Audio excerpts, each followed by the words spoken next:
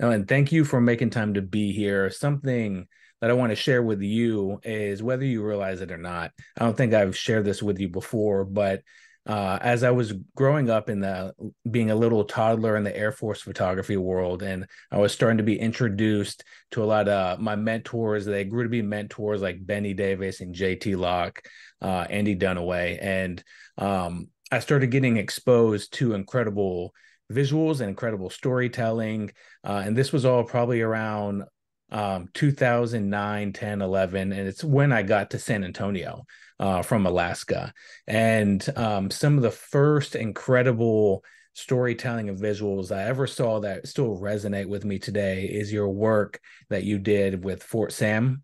And then I think there was, and I forget the name, I apologize, but the story with the individual with he was very big, Mhm. that done with obesity and that family, and the level of storytelling and commitment, that an investment, I think psychologically, physically, everything to put in to capture those things really resonated with me, and it definitely helped set a bar and create clarity on a goal, a North Star, for me to try to attain. And definitely, I think I fell short 100%, but you helped identify for me, visually what a path forward should look like. And that's something to aspire to. So I want to thank you for that. And again, it's really cool to actually be able to share that with you now and again, have you here. Oh, thank you very much. Yeah.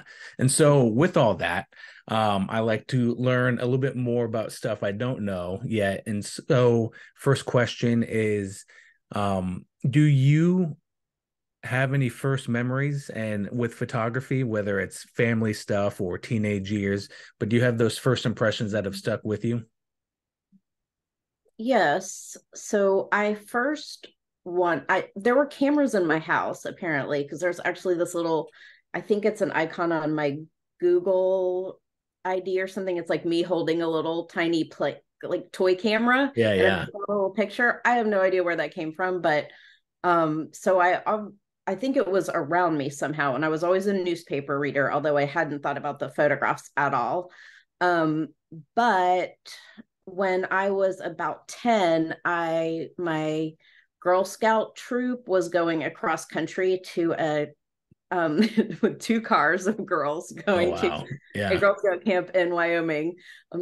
And I always felt like I had a bad memory. This is probably before the Girl Scout trip, but I always felt like I had a bad memory. So I wanted a camera so I could remember things. And so I pulled like every bit of money I had from anything from any kind of Christmas or birthday, and I got a Kodak disc camera to take Wow. to my on my Girl Scout trip. And That's really so cool. I documented our Girl Scout trip. I think I was about 10. And so yeah, so I just always wanted a camera and I don't even really know why except for the memory thing, which is still I don't have the best memory. But and then even in my there's this really funny photo album that I found that I put together in middle school. So I would actually apparently I don't really remember this take my camera to middle school, which was probably still a Kodak disc, and it might have been evolved to like a slightly better point and shoot. And then I had a photo album with where I'd actually written captions. So it's like so and so does an Wow. experiment in chemistry. I have no idea like how this even happened. I don't remember doing it. And so yeah, I just always wanted a camera and always wanted to do it more as a memory keeper, more Yeah. as being sentimental. That's incredible to have the forethought to want to capture memories in the two and then give it context, and write captions or write those little quotations. And was there anyone in your family that was like the family photographer, or was it just like a shared duty? Was there any kind of influence with that, or it all just sort of stemmed, from your will, and your imagination? I think it was around me, but I really don't remember.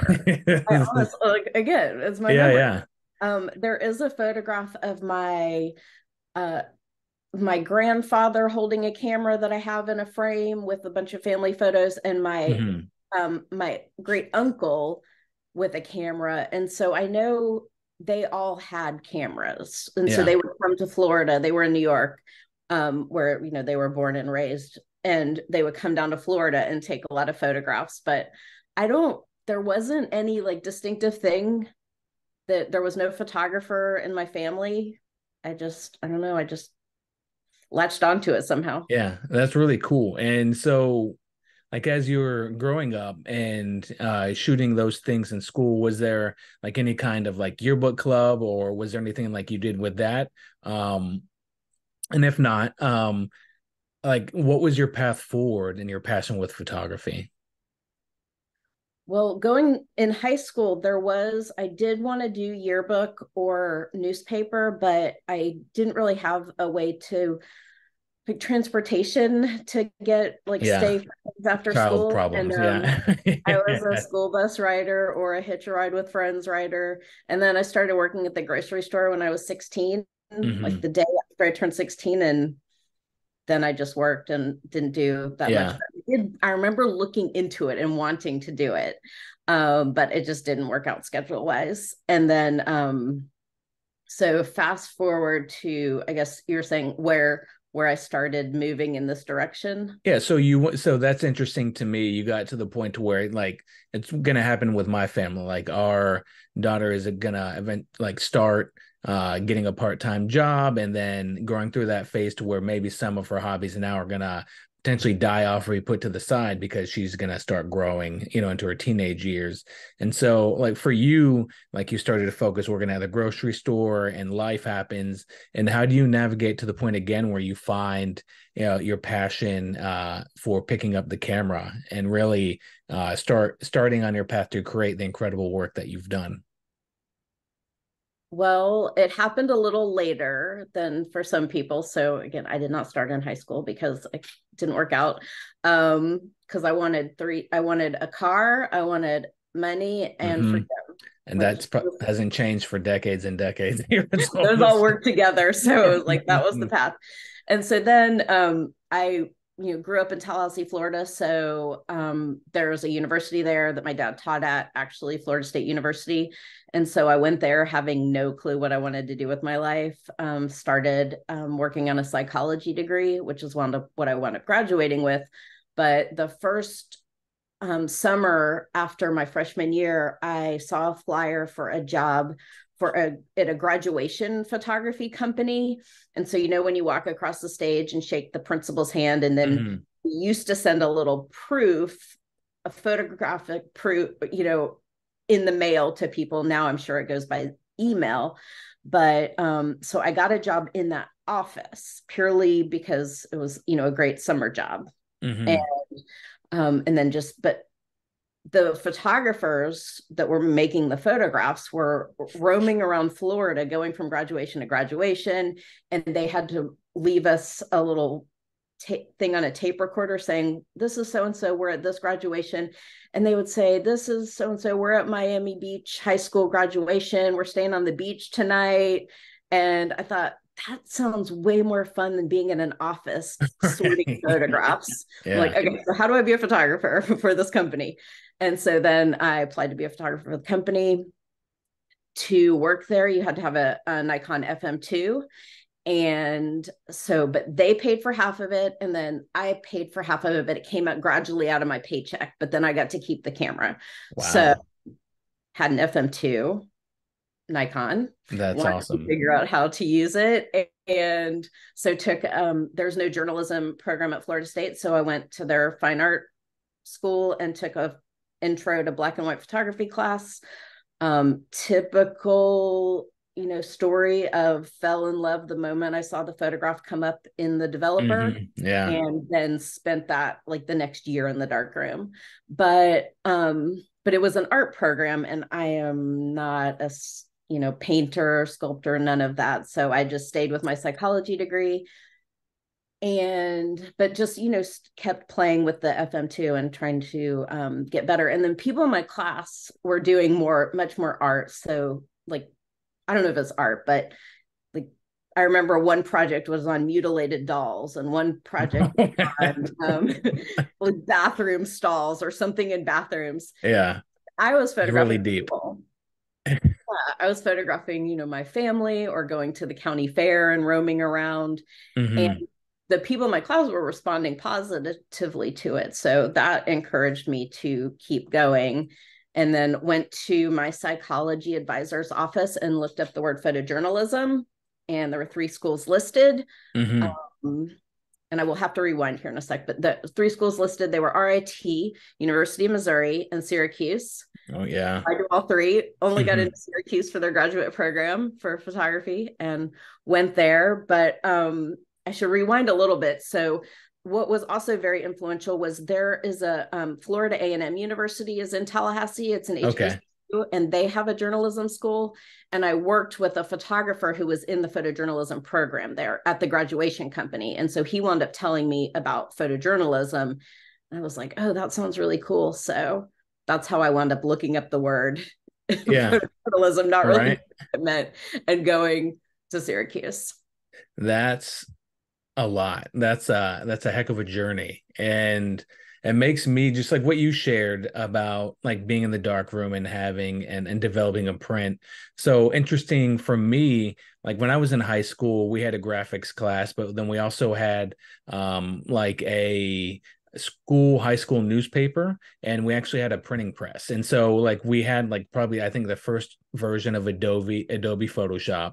And so we would do meaningless stuff on there. It was almost that class a lot of people signed up for to like skate by. But for me, I think I was one of the two students who probably took it seriously, and like I because I really enjoyed it. And part of the process is going into the dark room and developing these pages and these designs to be put on these metal sheets of paper to be run through the press and to make all the papers. And to me, it was just magical, and it was intimidating because there was like you had the fixer, the stopper, you had all these different things, and I was like, a fixer is a stopper is a what? And again, I'm just a high school kid. And so fast forwarding a little bit, get join the Air Force.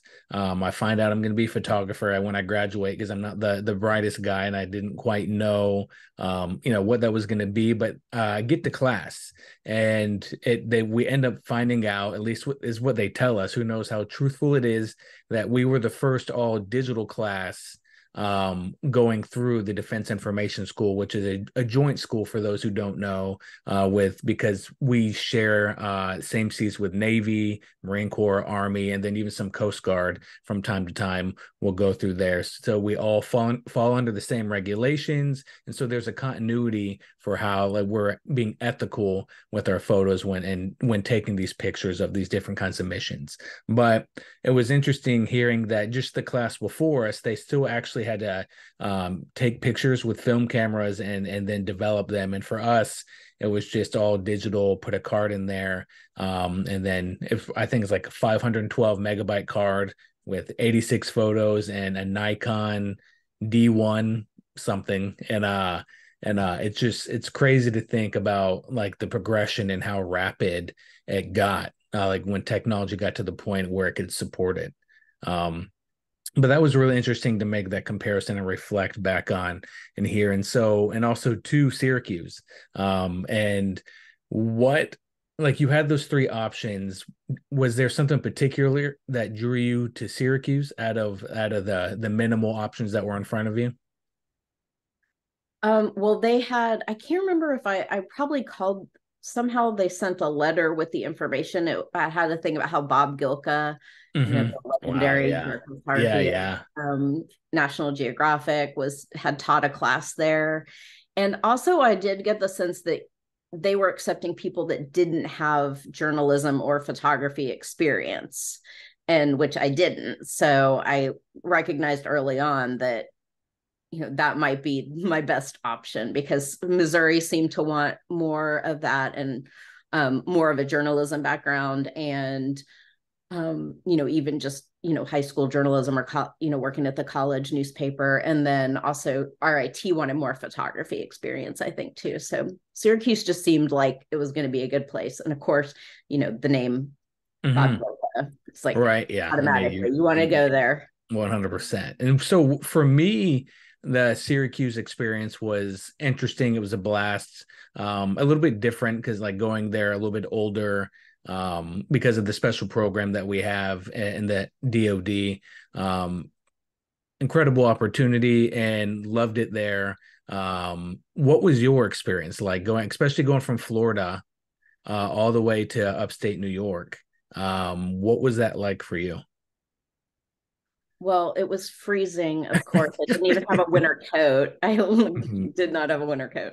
So I remember it was already kind of chilly, but I loved it because to me it was just such an adventure, the whole thing. From of course, new house is very impressive. It looked very Mhm. different then, but it was still like the main new house building. The campus is very impressive. I loved my professors, and I was just, there's it's very different when you find what you love to do and you start doing it. And so that it was just like probably loved almost every second of it. I'm sure there were times when I had to write papers when not so much. Yeah, not fun. Yeah, it was such a different, it's such a different area, but I really loved Syracuse, and it was all just an adventure for me. And 100%.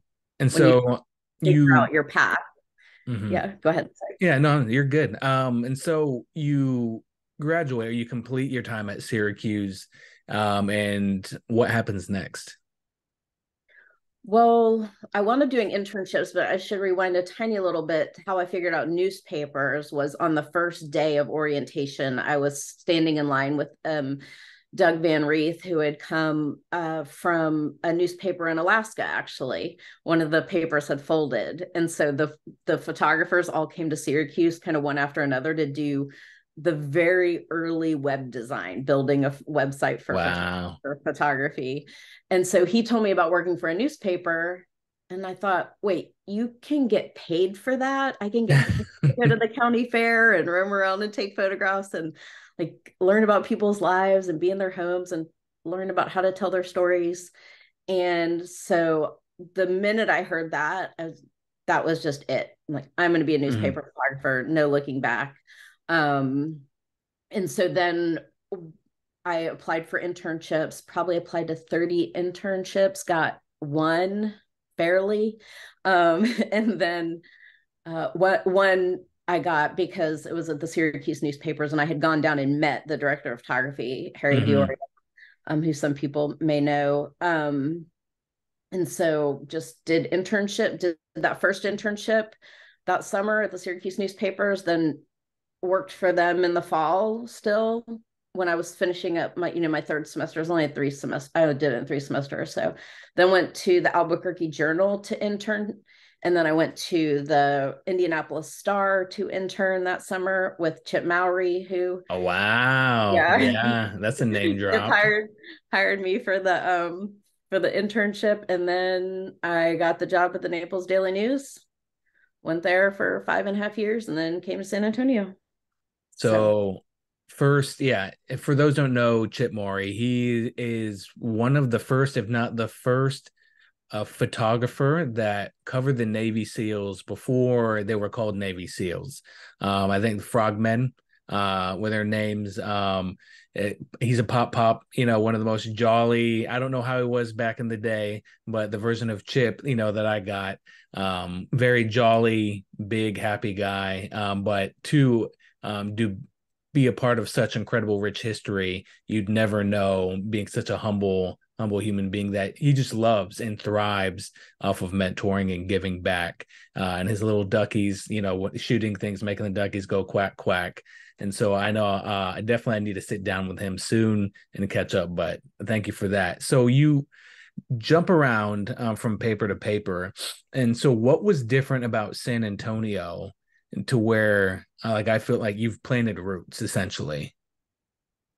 yeah, well, for the Express News, I went there because a friend who I had met in Florida, Nicole Frege, who now is I don't know her exact title, but she's the head of visuals at the San Francisco Chronicle. And she was a photographer at the Sarasota paper and then went to San Antonio. And so when there was an opening, she told me about it. So I went there, and I went there because there was a big emphasis on long-term projects, and there was a big emphasis on giving people time to work on those because they valued them so much. And because it was a bigger staff than Naples, you could have people working on different projects. And then, someone was doing sports and someone was doing news and then someone was working on a project. So, and they were also traveling a lot at the time. They were really ambitious for their size. And, that's when everyone had money. And Right. so Yeah. we were traveling a lot. So I got to do a lot of really awesome stuff and of course work with Nicole, which was wonderful. So, and then I don't know, I just really loved San Antonio and I had such a good situation here. And eventually, like I got, admittedly, when I did have a couple opportunities to leave, my boss at the time, Luis Rios, who was the director of photography, he had come. I didn't have him the whole time. There were different directors of photography, but when he came, he valued the long-term storytelling above all. So of course, and that's what I love. So I had the opportunity to do that much more. And he's an incredible editor. So I wanted to stay with him as my editor. And so yeah, and then they gave me a project photographer position there for about 5 years. Wow. So yeah, so I got to really, pitch stories constantly, start talk with reporters and we would start on stories together. So I had a ton of autonomy and just freedom to find stories that I wanted to work on and then was given time to work on them, which is, I think, a lot of people's dream, certainly Right. still my dream. Yeah. Yeah. So there goes Zeke running by. And so for you, like your storytelling to me is still one of the best, if not the best for me personally, again, that I draw inspiration from. And then having the opportunity to sit down with you again, I more recently went back and looked at them again. And I'm still in awe of some of the moments that you've captured. But for you, like, did who, or if you have drawn inspiration from, who was that, to where how you were, I guess, navigating when you were committing yourself to a long-term story project? So like from early on, Yeah, so I'd say, yeah, initially at the beginning when you first started like working and doing these stories, or not necessarily the ones I'm referencing, but doing stories, like who were your inspirations at the time that sort of helped you focus how you wanted to pursue the projects? yeah, I think it was somehow, and it might have just happened at Syracuse, but it was somehow I just always felt like I wanted to have several photographs that told a story and didn't feel like that one picture. I really wanted to like spend time with people and figure out how to tell the story of their life. And I feel like I kind of felt that way from the beginning.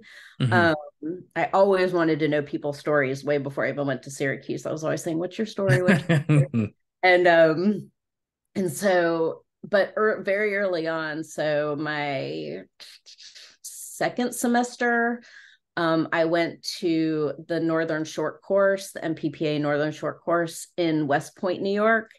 And actually, it was very male dominated. The conference was at first, and I thought, do I belong here? Like, this was kind of my first entry into seeing the profession outside of Syracuse, actually. Hmm. Do I belong here? And so one of the speakers that year was Carol Guzzi. Wow. And Yeah. so I saw Carol Guzzi's work and I was just, entranced and wanted to, of course, do work anywhere near the kind of stories that she was working on, or the kind of, intimacy that she was able to, find in people's lives and how to tell their stories, because you didn't think about Carol. It was just about the people and the photographs and their stories. And I just really loved her approach and the time that she spent. And, Carol, if you know Carol, she spends a ton of time on stories, years and years and decades on stories. So she was probably like that first, another light bulb. There were many light bulb moments, but that was another one. Like, that's it. That's Yeah. what, and of course it never became Carol Guzzi, but Yeah, I would say you're right on par for, like, your work is incredible. Oh, thank you. But that was the first, and there were other people that had done stories that were speaking that year. Stephanie, I can't remember her last name, but she had been at Syracuse and she won a Pulitzer for the female circumcision. Like Hmm.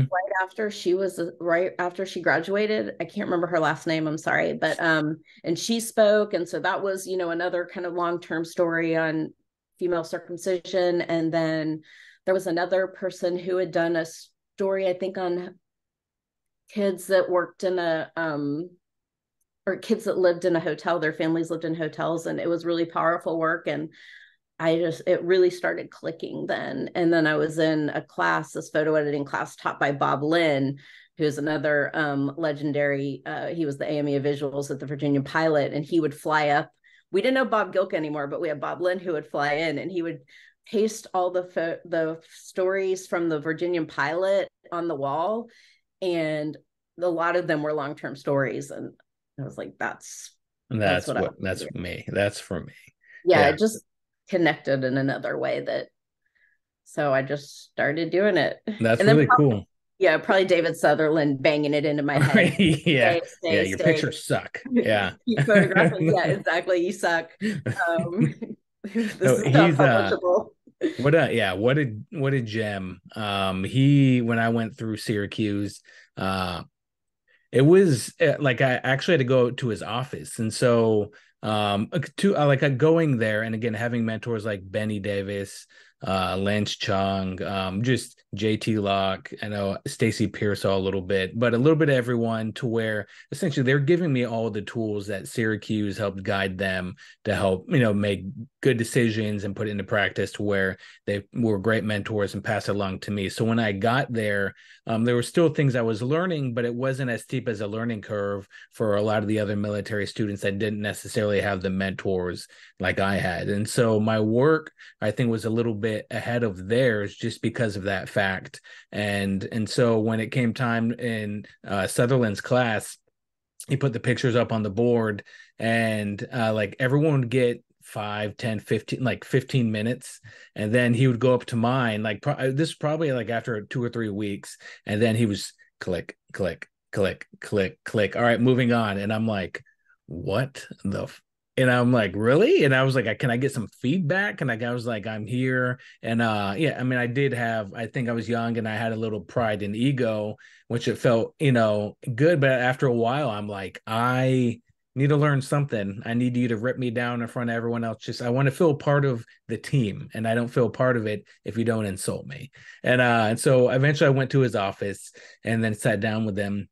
And he shared with me, he's like, look, you're at a point, at least for my class and for what this class's purpose is, you're at a point to where you don't really need my feedback on these like the basic techniques and fundamentals. But a lot of the other class members do. So we need to give that time to them, but if you ever want questions or concerns, you can come to my office and we can definitely chat it up, and I can, we can talk about things that way. And so it was just one of those, Sutherland experiences that he was just like, he didn't care about my feelings in class. He was like, and we're moving on. We're not going to waste our time here. And it was so, but it was a teachable moment for me too, as well. And it stayed with me to where when I have, like when we would teach at the DoD workshop or any other kind of experience I have to do something like that, is to where like I will focus maybe a little bit more attention on those who need it instead of dispersing it evenly, because again, it's like I'm not necessarily helping the person that might be a little bit further ahead, and I can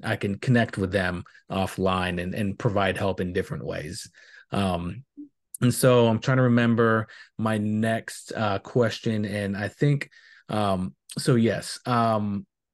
So you went to school for psychology, um, and you're finding yourself doing these projects. Is there some connection with you would have into making, I guess, a connection with these stories and these individuals you were covering, and using your experience and knowledge in that field? So I don't think it was necessarily the knowledge. It was more what I'm interested in, which is like people's emotions, people's behaviors, their interactions, their relationships. And that's really what photojournalism is about for me. It's not so much the photography, it's about Like, how do I'm you, sorry. Zeke coming in? I have to show him to you, and then he'll go away. Oh, oh my Yeah. goodness. That's, Hello. Hello, oh, Zeke. he's making it. So That's now awesome. he does. After I pick him, he's gonna want to leave, and okay, yeah. That's awesome. See you later. I'm sorry. So no, it's just my general interest, I think, but not necessarily, I can't remember like anything specifically connected to what I was learning. It was just more like, this is what I'm interested in. And so I just did the same thing with photojournalism and wanting to have some sort of sense of purpose and contributing in some way, which I feel like photojournalism does. Mm-hmm. So it kind of fed that, that part of what I wanted to do as well. So, and, psychology, I wanted to work, why I thought I would be someone that could work with people like in, kind of dealing with their life issues. I have Mm-hmm. no idea. And now I realize that would have been a terrible job for me. But at the time, that's what I wanted to do. So kind Awesome. of And so, all connected. yeah. And so for me, I have two questions, and I'm trying to figure out what's the best way I want to ask, which one I want to ask first. And so I think to not be selfish for what I want to learn, specifically, I guess what for you, is there a specific story that you've covered throughout all the stories you've covered that really resonates and that means the most to you? That isn't necessarily like maybe the two or three that stand out to me to where I was like, you probably get the same questions about these particular stories all the time. Is there a particular story? Yeah, let me rephrase this. Is there a particular story that resonates and means a lot to you that doesn't necessarily come up as in much photo conversation? Um, Now I'm Yeah. getting ahead of myself. Yeah. If there's a story that's like really meaningful to me, Yeah. that is necessarily Yeah. one. So yeah. So is there a story that's very meaningful to you that typically doesn't get brought up in a conversation about your work? Hmm. Well, I mean, I don't know that people, it's really meaningful to me because of how, I mean, like you mentioned, like I think the high school I mean, not Fort Sam, it's Sam Houston High School.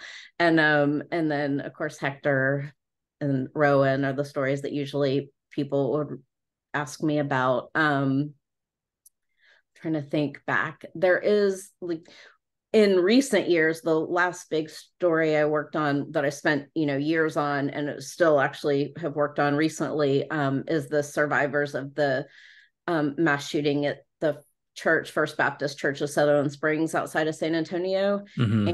And that, the photographs, I don't, think about that. I mean, the photographs are very meaningful to me because the relationships with the people that I photographed are very meaningful to me.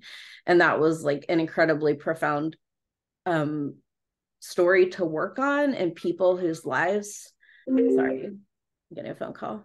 And for people's whose lives to learn about and to immerse in that story was, like something I hadn't necessarily done. I mean, there's just so much to like Mm-hmm. what I learned in that story. And that story is what led me to where I am now and what I'm doing now. And so that's a really important story to me. And those people are very important to me. So, but that's not to say that anyone else is not Yeah. as important, because I mean, that's like the best thing about this profession is when, you ask a question like that, there's all these faces that just like go through your mind and all these stories that go through your mind, and they're all so different, but they all have a lot of impact, and they all Mm-hmm. stay with you and then become like who you are even as a person. 100%. And so with that, for me, I've been curious all these years about and having the opportunity to have you on today and ask the question is, what was the experience like for the Fort Sam Houston story, because you covered an incredible amount of storytelling, whether it was loss of life or celebrations, or there's just like this huge um layer of storytelling that there was like traditional moments, like going through a high schooler's life with going to a dance or hanging out with friends or doing the football games on a Friday night. And then there was other unfortunate things that happen in these individuals' lives that you're there for. Like, how was it going through that process, and then how are you able to um come out on the other side psychologically, like sound and healthy, or in like, or were you? Well, that story was all consuming, and partially because, I mean, I had almost complete access to a high school, and the students, were just, it was a very like lively school too. So there was always things happen. I mean, I guess every school is, but um, their school, yes, I'm not, you might have to edit this Yeah. part. Yeah, no, Um, you're fine. Yeah. yeah, so it was, you know, I actually didn't pitch that story. Or initially, Nicole wanted to do that story, Nicole Forget, Hmm. and then, but it didn't. There was a different principal, and then the school was threatened with closure, and so then there was like a real news angle to do the story, because the community was just outraged that the school would potentially be closed, and so there was a new principal, and actually a reporter, the paper, I think, kind of pitched it within itself. And I said, I would like to do that, which is I almost never ask for stories, because I just feel like it's karma. Like, you get what you get and you do it. But that story, I was like, I think I want to ask for that. So I did. But I actually, probably because I was at the Eddie Adams workshop, I was, as a producer, I wasn't there for this meeting, and the beginning meeting in the begin. It was around October, to establish Hmm. access Yeah. and kind of start building that opening for the reporter and I to go into the school.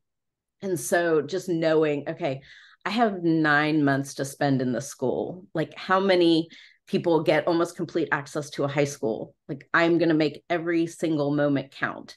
And then I was still doing daily assignments. So I did go, and I didn't have, Luis was not my boss at the time. So it was kind of a time of chaos at the paper, but I started going to the football games after, because I could go after.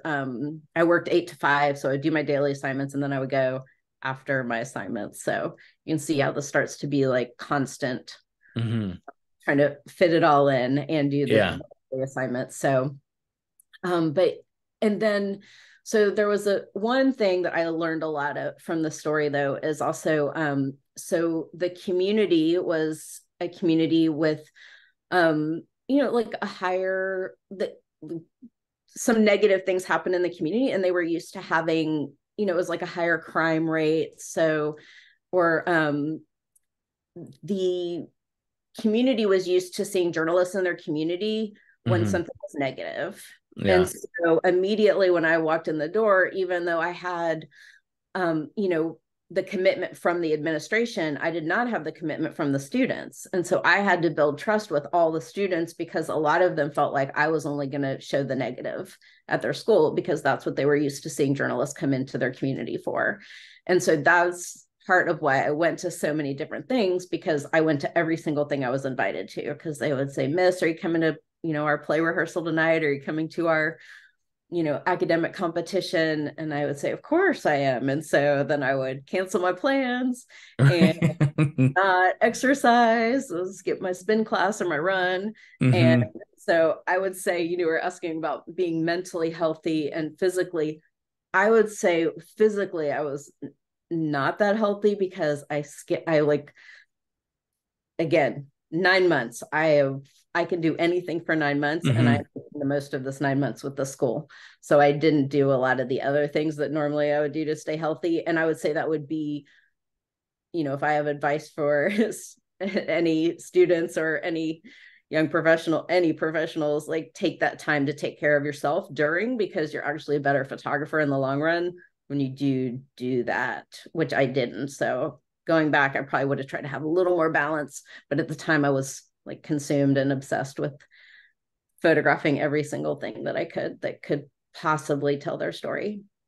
So that was And kind so of a how do long you roundabout answer. oh no, that's incredible. That's incredible advice. And I think it's important to share. And because as much as we may think internally, I think it's important to hear it from other members within the industry itself is like, hey, like, the story is important, but you're also important too. And like, you can't tell the story to the best of your ability if you are not taking care of yourself. And so that's always going to be a message that whenever it gets brought up on here, definitely take the time to give that a platform to share with everybody. And so with that story, do you feel like looking back on it since the last time you've looked at it, do you feel like you've did justice to the 9 months and the students and the community there? Do you feel the same as when you completed it initially? I do. I do. And probably more so because the students were happy with it. So Mm-hmm. I didn't get, even though there was, like one situation, a story about a girl who had stabbed her boyfriend.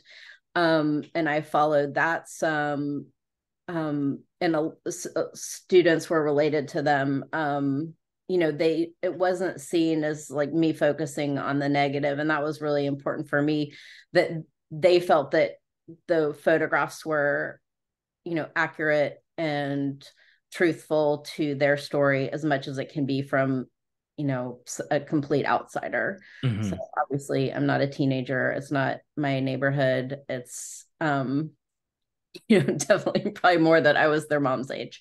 So, Yeah. but sometimes that could be a good thing. So, Yeah. And so for the other story, for the church, the shooting, you talked about it brought you down a new path. Can you share what that path is and what it's developed into?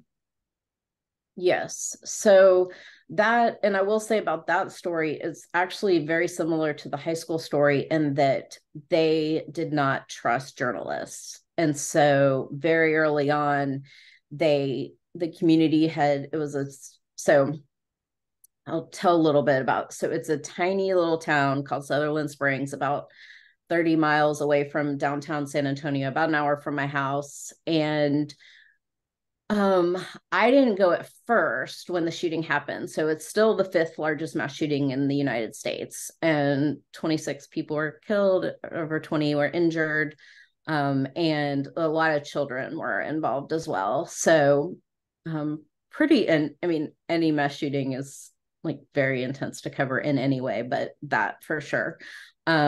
And so I didn't go at first, actually, because I was trying to finish the story about Rowan, and I was said, I cannot immerse in that level of trauma of a mass shooting while I'm trying to, finish Rowan's story, which was obvious, like a very sad story in the end. And I had a really hard time finishing it. So I was like, okay, I can't finish it. And then, but going back, other journalists went to the town, and it could have totally been me, and I would have done the exact same thing if that was my assignment to go. But it was a very small town, like a blinking stoplight town of about 400 people. And so like hundreds of journalists come, and they set up the tents and have their big crews, um and so that they kind of took over the town, and the people, the survivors and family members of victims, felt that they were re-traumatized by, or like had another level of trauma from like the inundation of journalists in their community, and how they couldn't, like, they felt like they couldn't even go to their home because there were journalists parked outside their homes. And so hearing that made me have to, and like hearing it I spent about 2 years with them, documenting their recovery and rebuilding their church. And I had to really build that trust with them. Even like the Express News, I was, working for them at the time, and we had run this like horrific headline that made me gasp out loud. And so, of course, when I started going a month later, and spending time with them, and they were very, like, they really did embrace me, but I had to answer for some of those things, and I had to hear about it a lot. And it made me start thinking about how we cover traumatic events like that, and what kind of conversations that I think we should be having about it. And if there's a way to, inform the public and record history, but also really think about minimizing harm in situations where people are experiencing the worst moments of their lives. So I spent, all that time with them, seeing journalists come in and out, seeing, like, book art, people working on books, people working on documentaries. And so that's when I'll tell one little story if you're willing. So it's a 100%. light bulb, Yes. a light bulb moment. So I had been thinking about doing a Neiman Fellowship for like 10 years, but I always had or I shouldn't say I think about doing it. I was thinking about applying for it and hopefully being able to do it someday. But and then I was there. I'd been working on the story for close to a year.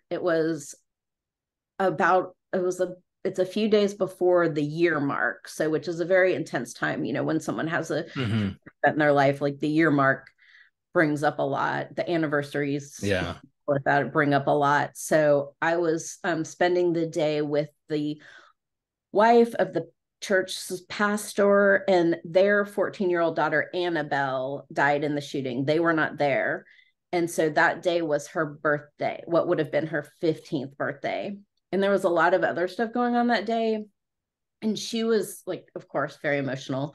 And I was too. She was the person I would probably grown the closest to and spent the most time with. And I remember sitting on the floor of this modular building that was their church at the time, because they weren't meeting in the sanctuary where the shooting had happened, and the other one was being built. And I just thought how much what led me to this point where I was sitting on this floor, like, holding my camera and able to, be in the situation where I could photograph and try to tell their story in that way. And I just felt like maybe it's time to do something else with this. And maybe I can use some of what I've learned in a positive way. And so then I decided to, and with that whole experience of them, hearing the impact that we journalists had on them. And so then I applied for the Neiman with that in mind, researching like how we can, again, the intersection of journalism and trauma and how we can minimize harm, and just what is our role in people's lives when they're experiencing traumatic events. And that can be something like very intimate to, like a 10-year-old boy dying, or, all the different things that we are going to, a shooting in a neighborhood. I mean, all the different ways that we, cover traumatic events. So then I went there, and I don't know if you want me to go Yeah, I on. don't know. I mean, all this is incredible. And I think because what you're doing is important and unique. And I know there's always discussions around things like this, but not as pinpoint as the attention that you're giving it, to where you're peeling back the layers into there's a lot of thought, and there's a lot of time invested to create something or develop something to help people, again, to not leave a negative footprint within a community. And at the same time, it's because it's about the people you're there to tell stories about. It's also to not, potentially hurt people that come in the future to tell stories, to where they're not going to be able to tell them effectively or at all. And that's why I'm really excited to share this on here, because whether it's for future students or alumni that hear this, what you're putting together, I think, is going to be super important, for the path forward, for the whole profession, one way or another. And but I'd love to have you continue to share, where you're going with that, and yeah, what the end state of what you'd like that to be. Okay. That's let me see, where do I start without making this really long? So once I started kind of diving into the research and finding that there was a fair amount of actually research on journalism and trauma, which I didn't really have any idea about except the Dart Center. Are you familiar with the Dart Center? I think we may have talked about it like briefly like a year ago. But Okay. Yeah, so the Dart Center for Journalism and Trauma, they have a fellowship. It's a week-long fellowship, and they are really our profession's greatest resource for covering, traumatic events, for the impact that it has on us. They have, you know, cultivated like lists of resources and lists of academic research, and they have a woman, Dr. Alana Newman, who is, she's a psychologist. She's a professor at, I think it's the University of Tulsa. Sorry, this is terrible because she's actually on my dissertation committee, so I should know exactly where she is. But and I do. I just not at the moment. Maybe edit this part out. yeah. Sorry, I don't want you to You're have good. editing Yeah, to do, but 100%. but it was started by a psychiatrist, Dr. Frank Ochberg, and they have, and another a journalist is the director, Bruce Shapiro. And so it's just like this incredible resource for us. And I went there in 2017. And so started really learning about, um, the different ways that we do, again, cover traumatic events, the impact on us, the impact that the neuroscience of trauma, which I still don't know a ton about, but really helped me understand a lot of like my own reactions, and that I wasn't a bad journalist to have human emotions when I'm being a journalist and Hmm. photographing, that's okay. Um, and so then I just decided that then it just kind of started getting me interested in that. Then fast forward to the church shooting, and then I'm thinking, okay, there's more I can be doing with this. And then did the Neiman, came back for a year working during COVID. I will just skip that experience. That was not a great year. Covering working during COVID, and then went to the University of Missouri to start pursuing my PhD, and with it and hope to teach full time at a university, and then but also really dive into research. And my research has been very focused on two things, and that I went specifically, and I'm hoping my dissertation will be on this, to learn from the experiences of people who have experienced traumatic events and had their experiences with journalists. So, and my Hmm. focus is mass shootings. So that's what I'm working on now, partially. And then, but I'm also keep getting drawn back to the to the journalist experience, and especially the photojournalist experience, because the photojournalists are like visual journalists are missing from a lot of academic literature. So like even all the books about journalism that I didn't Yeah. even know existed, like visual journalists are not in there. I mean, I Wow. will actually go to the index and look to see if photography is mentioned or visual journalists of any kind are mentioned. No, they're not. So, so of course I'm drawn to like giving us more of a voice and Hmm. able to share our stories more, even through academic research. And so one of the main ones that I've been working on is about the cumulative impact of covering mass shootings on Texas photojournalists specifically, because they are, we have a lot of mass shootings in Texas. And so people have now covered many of them. And so what is the impact on them? So I'm very interested in, of course, in both sides, and there's plenty of research to be done. I don't know if So that's what you're yeah, looking no, that's for. incredible. And when you're done with this research, like what would you like done with it? I guess, like what would you like you like it's done, like do you want it out like to the whole community? Do you like what is your end state of what you'd like to see come from all this hard work and research going into something again that is really important and incredible, an incredible conversation to have? Well, yeah, thank you for that. I'm glad that people see the value in it for sure. And when I first started out, I thought I wanted to do like some sort of, short documentary, and to also have, like the perspective of photographers and perspective of the people that are being photographed, whether it's in like news of breaking news or long-term stories. And I still hope to do that eventually. But for the most part, I want it to be useful in our industry. I Hmm. mean, their academic research is like a whole other thing I will not get into that I Yeah. don't even still understand really. So, but doing the research and then figuring out how to synthesize it and make it accessible and Hmm. useful educationally is really what I want to do. So I would love to do, like in academic research, like call them, I think, more monographs. So it's more like an extended, research Hmm. paper in a way. But, a book certainly is in my mind to do, but That's I'm not really cool. sure Yeah. exactly, or maybe a couple different ones. So I don't know, I'm still getting the hang of it. And then, but I think that one of the biggest challenges for myself and other, practitioners who go into academics is Hmm. figuring out the crossover. So how do I make this readable to, I mean, because some of the academic research I read, I don't understand. Like, I don't understand these words. I don't, Hmm. like how, and not to say people won't necessarily understand it, but how do you turn it from academic research into something more practical that we can use?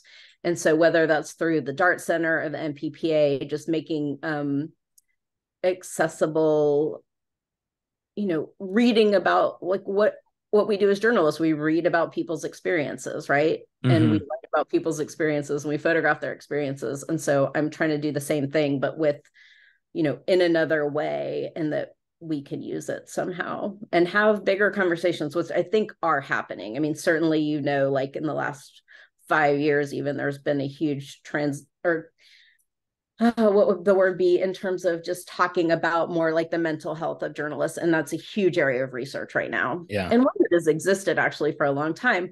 But this will point to what I'm saying. Like, I'm still trying to figure out how the crossover, because there's a lot of research that I didn't even know existed. There are people having these Yeah. conversations, but it's not trickling into the profession. So, how do Hmm. we bring it into the profession that Yeah. maybe, editors are looking at it, or, reading about this. Okay, how do we do this? And it's not from my perspective, it's from the voices of, the photojournalists or Yeah. reporters or the people that we are photographing. And hopefully that will make some sense. Yeah, no, I agree. It does. It makes a lot of sense, and like that's where I think a lot of our challenges for and things in life is to getting a particular thing, like in this case, the information in the hands of the influencers, whether again it's, the editor, or whether it's a professor, or whether, it's like the NPPA, and you have this collective effort to wherever like all these influencers are bought in and invested to where they feel it's important to have these conversations. And then like over time, those that really adds up to where it becomes standardized, but it's only really going to happen, like you're saying, if these influencers that have access to these people take the time and to get it out there. Because to me, it's interesting that like you're finding more and more of this, information and knowledge has already been attained up to a certain point, but the fact that no one knows it exists almost makes it to where it's like it's not even written,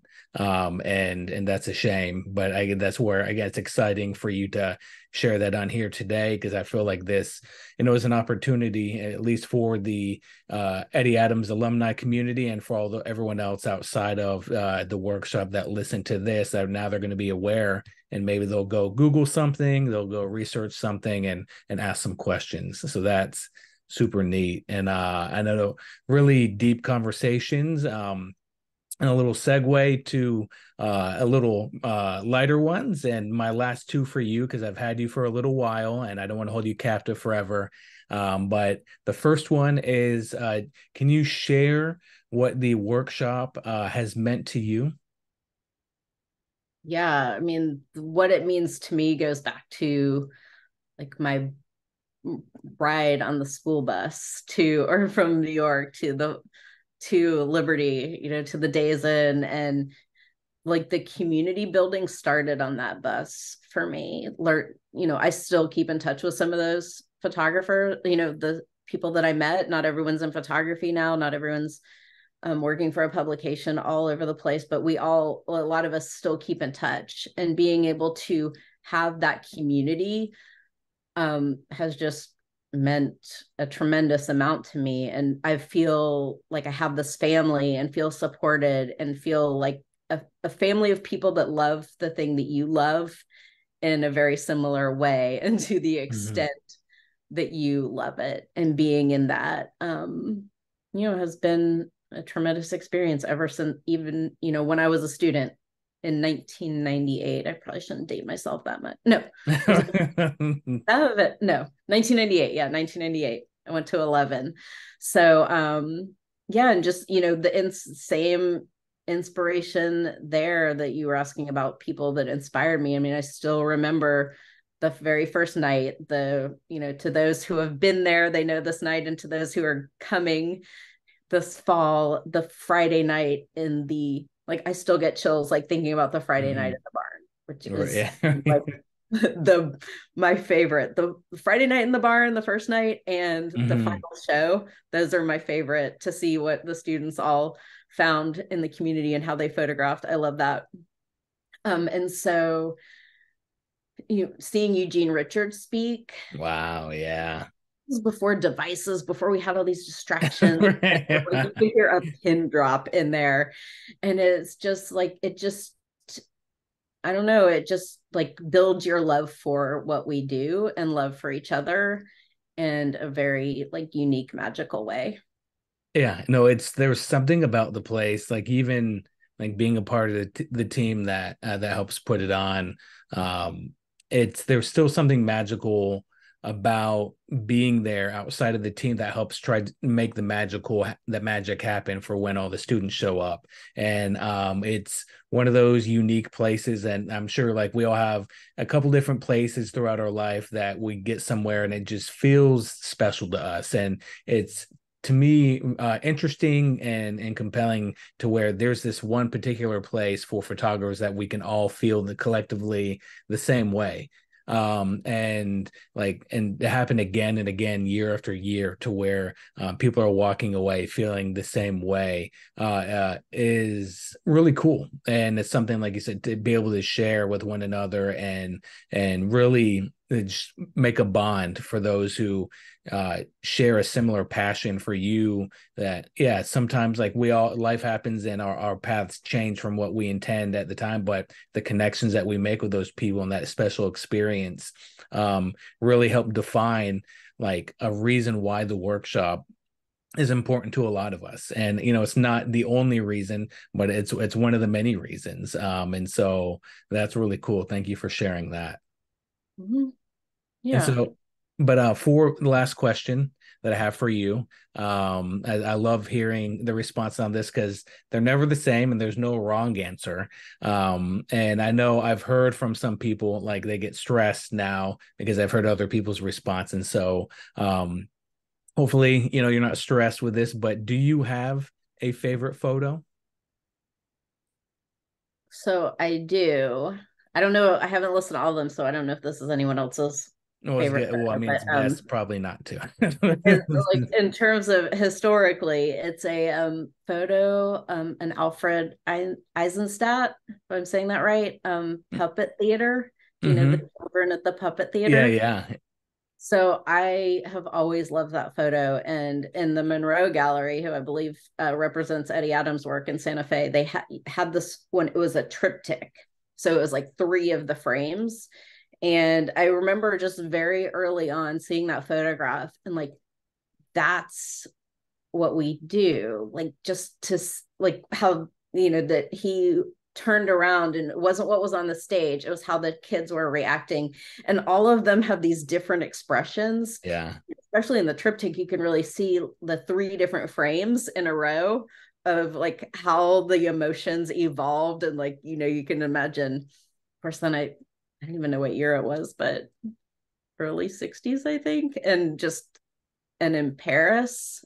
But yeah, just how all their emotions evolve, and just, you know, thinking about being there and photographing their excitement. And it's a very positive photo too. So that's, I can think so. That's one of my favorite photos.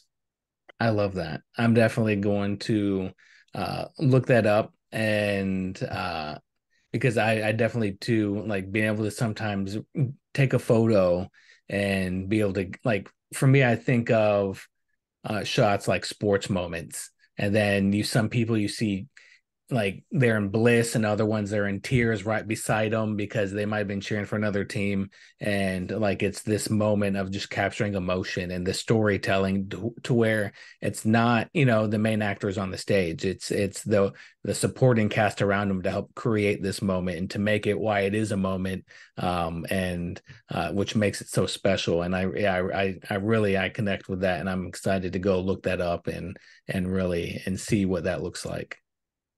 Yeah, it's a very Dave connected to David Sutherland too. Like, Okay. Dave, people that don't know, David Sutherland is always like, Mhm. you know, stay with it.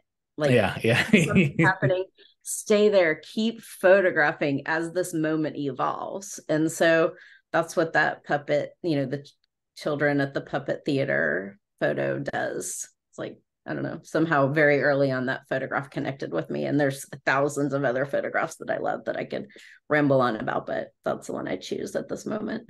Well, perfect. Thank you for sharing that one. And thank you for sharing your time today. Like I had a blast. I'm grateful for you being able to cut some time out of your day and to share it with us and to share so much. I learned a bunch. I know we talked about some super important things that I'm excited to get out into the world. But before I let you go, do you have any parting words that you'd like to share with anyone, or are you good?